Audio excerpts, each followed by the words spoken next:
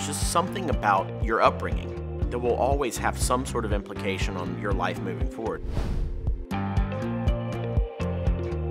And I remember my dad made it a point to tell me that as long as I would work harder than everyone else and never forget where I came from, that I could be successful.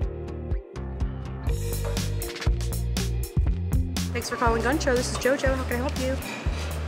Unfortunately, we're completely booked up on Saturday. I'd be happy to put your name on a waiting list. It's hard to get a reservation here, so you have to plan out a few weeks at least. When I tell people to come here, I have to give them that warning. I also have to give them the warning that they need to expect an experience that's not their typical restaurant experience. I wanted to tear down the walls between the diner and the people preparing the food. I think most people assume that I meant like this figurative wall. I also meant the literal wall.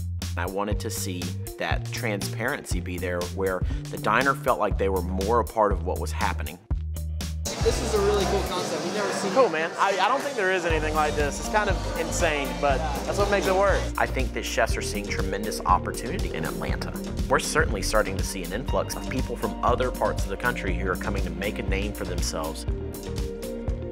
I grew up in a rural environment surrounded by nature, and my family always advocated that that was really important for your development, that you needed to be part of this. Having this connection to the outdoors is critical to your perspective in life, and I think in my chosen profession as a chef, things like this I find more inspiring more often than not than half the meals that I eat. Atlanta is just loaded with green space, legitimate, wild, open space. And places like the Palisade Trails, it's what makes Atlanta the perfect place to live. I think coming out here where you can't control anything, there's something about that I just find inherently peaceful. And you can just sit here all day and be this very tiny piece of something that's so much larger.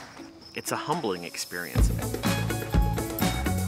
The fact that in Atlanta you can be somewhere like this and just be moments away from a city that I consider to be one of the best in the country, to have those two things, it's very special, and we're very fortunate as Atlantans to have that.